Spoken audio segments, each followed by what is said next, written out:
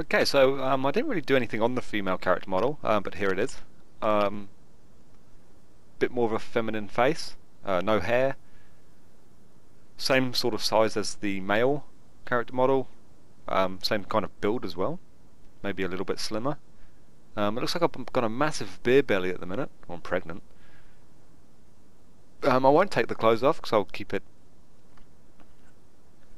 um, child friendly. But yeah, there's not really much to it. Hi guys, this is Spook and today I'm going over the new update in Rust, and as you can see that admins all get forced female character models now. Now before I start this video I'm going to say that I cannot censor nudity on the female character model, so I'm just putting that out there. So I'll try to maintain a pair of pants throughout the video. Okay, to start off we've got the kilt for the road sign armor.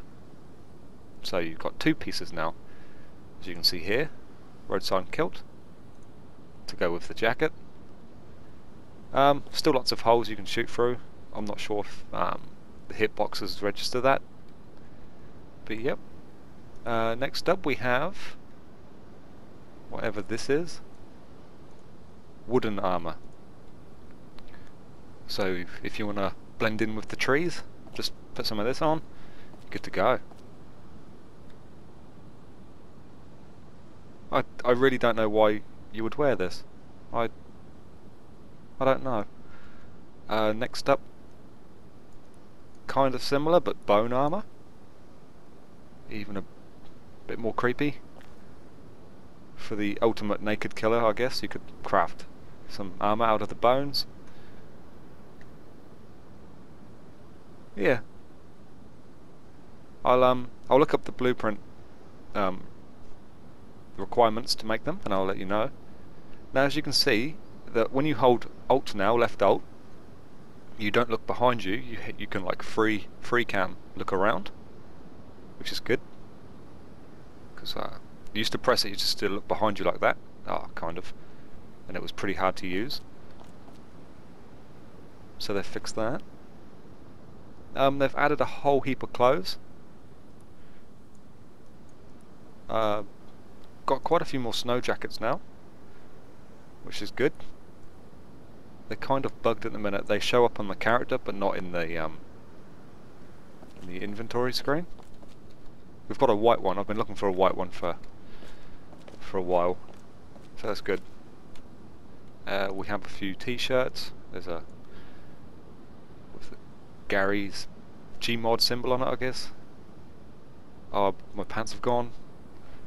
We've got a red jacket. There's just quite a few different clothes out, which is good because there wasn't that many, to be honest. Oops, got the Rust symbol on the red T-shirt there. Heaps of different T-shirts. This adds a bit more depth into the game, and everyone doesn't run around looking the same. Now they have added like a Steam inventory thing. Now I didn't read too much on it, but from what I got, there'll be a few cross-server recipes now. They're just going to start off with clothes and see how it goes, and if people don't like it, I assume they'll remove it, and if they do like it, they'll build on it. I think it's just with a red T-shirt and a few shirts at the minute. Now, in my opinion, cross-server recipes shouldn't exist, because it just defeats the purpose of working towards things on a new server. But it's just my opinion. Anything else? Now there is this thing called the Accident Book. A story about how Gary messed up on the 16th of July 2015 and a bunch of people accidentally got this item. We can't read it, we can't do anything with it. I'm not sure if players will be able to get it. It was just in the console admin list. Oh, and that's changed as well. It's much easier to use now. We've got pictures, blueprint arm 100 and 1000 as usual, and all this other different stuff. So yeah, it's quite a good update. Here's all the clothes they've added. I think I pretty much got all of them.